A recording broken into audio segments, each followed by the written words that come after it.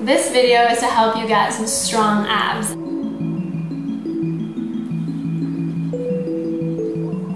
As a fellow personal trainer, would love to remind you that 70% of our abs are made in the kitchen. These exercises will truly help you. That's really only 30%. So really be aware of what you eat, how much you eat, what time, and all of those other things which will support you in having the six-pack that you desire.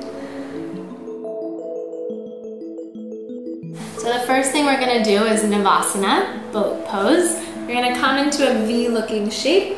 Make sure your chest is lifted. If you need a little bit of support, feel free to bring your hands under your knees so that you can stay lifted. If you want to straighten one leg or both, you can stay here or release your arms. So the next variation we can do is to come lying down on your back and then bring yourself back up into boat. Come lying down and back using your breath. As you exhale, press up, inhale, back.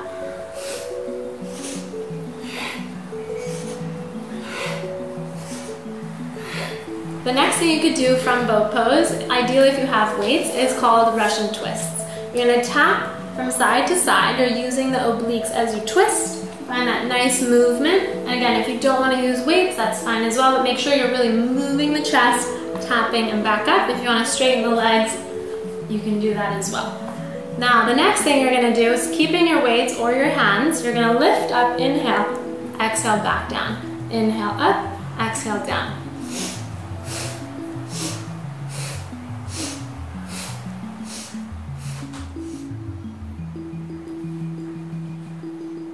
The next abs we're going to do are called bicycles. Go ahead and bring your fingers, interlace them behind your neck. Take your right elbow to meet your left knee.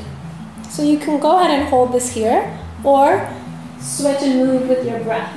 If you can hold for 4 seconds, switch, hold for 4 seconds, or if you're into more fast pace, you can start to move with the breath. Exhaling as you twist.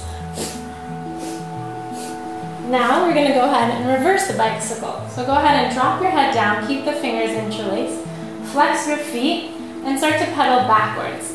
I find that this really helps the brain as well because it feels a bit odd to go backwards. But you'll start to feel your lower abdominals really working to pull your knees into your chest.